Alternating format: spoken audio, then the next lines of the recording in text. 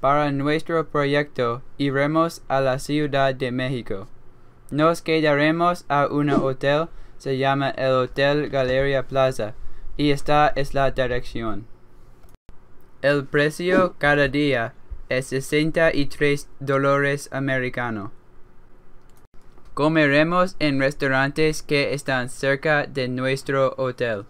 Ellos se les llama Yug Vegetariano, Taquería El Califa y Esquina 44. Vamos a comer a la misma restaurante para cada comida. Para desayuno éramos a Yug Vegetariano. Este es un restaurante vegano. Podemos comer huevos revueltos con salsa verde y frijoles de la hoja para $79 y frijolitos, papas con jamón, aguacate y queso para $77. Para cena iremos a Taquería El Califa. Este restaurante tiene muchos tacos y son muy sabrosos.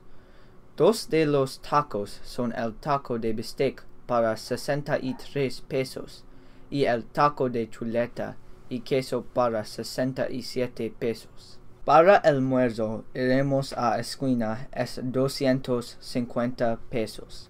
El almuerzo consiste de una entrada, plato fuerte, postre y bebida. Unos ejemplos de una comida es el jamón ibérico, el pescado del día, helado de chocolate y un refresco. En el primer día, nosotros visitaremos el Parque de Chapultepec.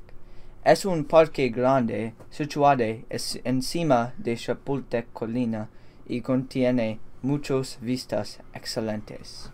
También visitaremos la Basílica de Santa María de Guadalupe.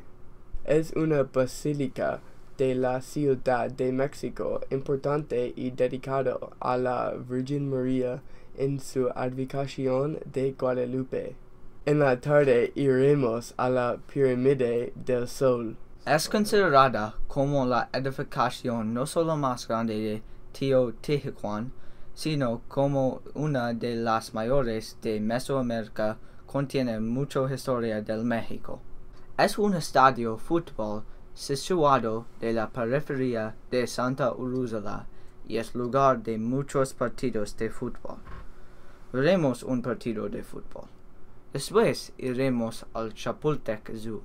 Es considerado uno de los zoológicos más visitados del mundo. Al año recibe más de 5 millones de visitantes, incluyendo estudiantes de todo el país. Para moverse por la ciudad, viajaremos en metro y a veces en taxi.